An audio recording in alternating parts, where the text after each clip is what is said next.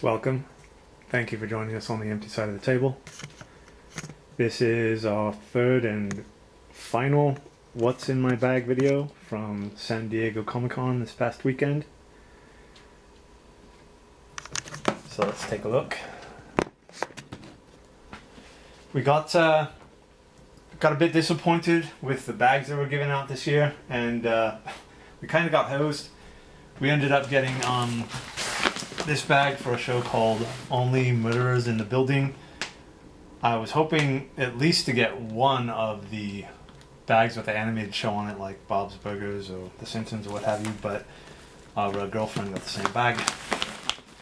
So that was a bit disappointing. Alright, so this was here was like a little thing you put around your head. Picked that up at the Pokemon booth. Now every year it seems like there's at least one or two vendors where we'll get primarily all of our stuff from. One of the first things we purchased was this amazing pillow.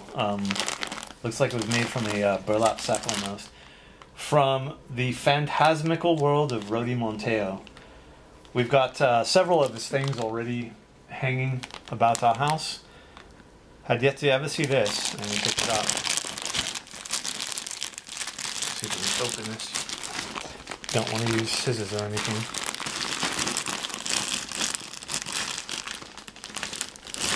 So he's got this really cool Halloween type flag that we've got hanging in our hallway. We've got a few of his prints. There we go. And actually there would have been more things that we might have purchased, but this is really cool. And it wasn't overpriced. Had a nice price to it. Awesome. Okay, what do we got next? Oh yeah. This is going to be a bit difficult. This was also from Rody Monteo.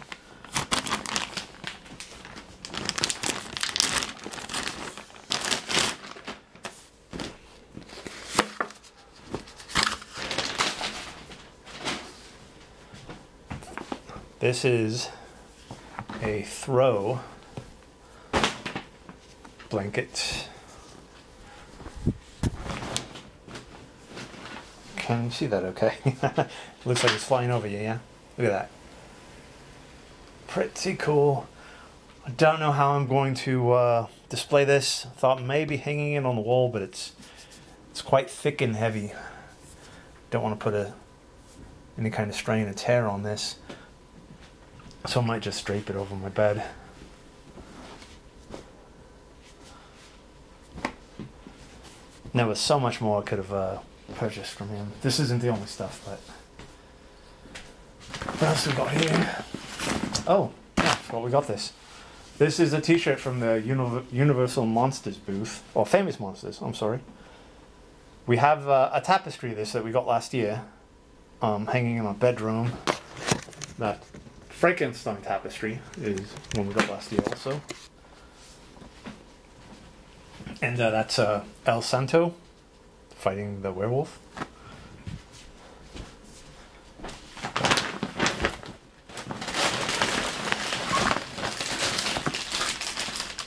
This is the bag that the shirt came in, but it looks like there's more things in here. Okay. This is a dice set that we picked up at Kraken Dice. We'll be doing a separate unboxing for this. Oh yeah, look at this. I forgot the booth I got this from, but this is a Universal Monsters Tarot deck. I do collect tarot decks, and I fancy the art on it.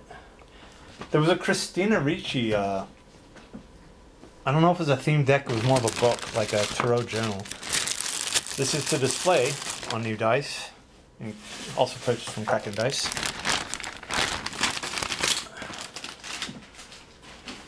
What do we have here? Got some stickers from Kraken Dice. It's a flyer. This was from the Ultraman booth. Here's something we picked up from Rody. No, it's not. Okay. We got this from the DC merch booth. I should put that in the other bag. Okay, what else we got? the quick guide. Oh, is the let's see here, because there's something from Cut to Haze I wanted to share. There, it feels like that's it. Yeah, there we go. No, where did I put it? Okay, maybe something there. Is that it? No. No. So while our girlfriend was looking for manga, we picked this up at the manga booth. This is Junji Ito's retelling version of Frankenstein. I adore this dude's art. Really cool stuff. If you're able to check out his series, animated series, shorts on Netflix, I recommend that. See, there were people out on the street handing this out. I thought they were the church protesters. I don't know if they're actually got some kind of agenda or something going on, or if this is just like them trying to promote a new comic. We got these at the Pokemon booth for doing their experience. Same with that. And that. There are some people there behind the Famous Monsters booth promoting their short film. They had this really cool mascot called Bonk. Nice people. What's this?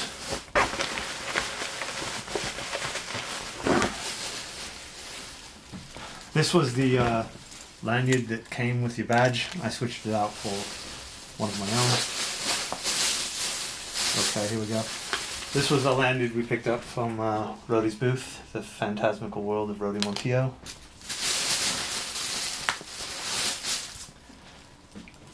There was a comic vendor, and they had Gotham, the Doom That Came to Gotham, and that was the one I was wanting to buy, but I picked, for some reason I grabbed this one by accident.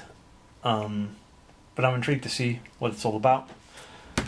Here we go. So, the gentleman Cut to Haze. He's this fantastic artist. I think he's got a book called Mouse God. And every year he does these sketches. You stand in line and he'll just paint. And I've done that about 5 or 6 times now. This is the one he did this year. He does it right in front of you within minutes. And he starts off by painting with just water. Like he'll wet the perimeter, then dip the brush and just do splashes of water. And then he'll add ink to the water. And this is what he came up with. Brilliant. I've got a collection of his sketches he's done for us through the years. This was a free print that we were able to pick from at Rhodey Montijo's booth because we spent a particular amount, and he's like, you get to spin the wheel. You spin the wheel and it said free print. And that's what we got from there. Oh yeah, Killer Pumpkins was there. I adore Killer Pumpkins. They're one of my favorite vendors. We have lots of their art in our home. This was a new piece that I hadn't seen before. The gentleman that runs his booth, him and his wife are total sweethearts. Really, really nice. And he demands every year that I come see him just to say hi, catch up a bit. We also picked up this pin, similar design from Killer Pumpkins. Now this here, there was a vendor there that had nothing but playing cards. Like most of them I had never seen before. But look at this one. I always try to get a deck of cards at conventions I go to, if they're available. This one here looks Cthulhu themed.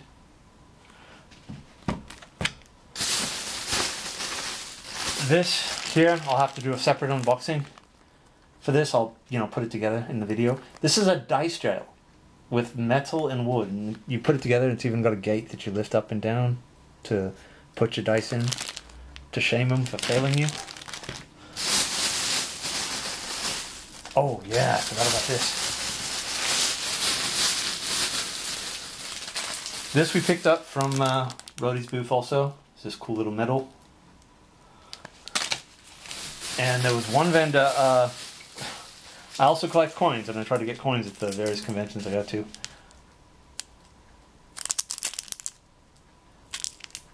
And these were nicely priced. Look at this. This is Krampus and Santa Claus. How cool is that? There was another vendor there called Colossal Coins, and they did really, really big, chunky ones. Also very nicely priced, but I had to pass it by. There are too many other things I was wanting to get. Alright, the rest of the stuff in there is various pins, I think. Yeah. And doodads. Wait, here we go. Here's a pin. Another pin I got. Forgot where I got it from. It's a nice Cthulhu pin. Alright, so this has been a What's in My Bag. Final What's in My Bag, I guess, from San Diego ComicCon. We're going to have a few unboxing videos coming up. I'm sorry I had to rush through this, but I had already done it once and it shut down on us. If it does it again, we'll just say that's the end of the video. But again, now it's sounding like I'm beating a dead horse. I've got to give my gratitude to the amazing Mel Smith of 10 Ton Press. I've been going to Comic-Con for free solely on his kindness and good graces. Essentially, the first day, we're waiting to get our badges. We're a bit late getting on the floor, no big deal. We asked him, do you need anything? He's like, 3 Cokes. So we ventured out into the gas lamp, picked up 3 Cokes, and that got us in. Basically, 3 Cokes to get into Comic-Con. The next day, I guess overnight, he was at some kind of event, like a QVC event or something, selling comics, and he was pretty much there overnight, hadn't eaten anything, so the next morning, I'm just like, you know, hey, what's going on there? And he's like, hey, could you get me something to eat? So we got him, and I was like, what do you want? He's like, a pretzel. So I got him a pretzel.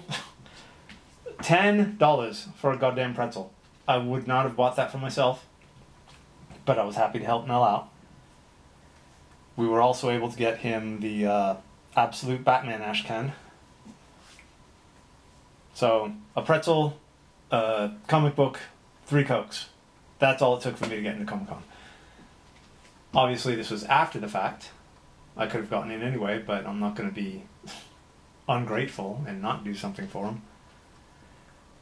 So, again, gratitude goes a long way. It helped me get these things because I was pretty nice to the people holding up the lines. Amazing year though. We'll have a few unboxing videos to follow.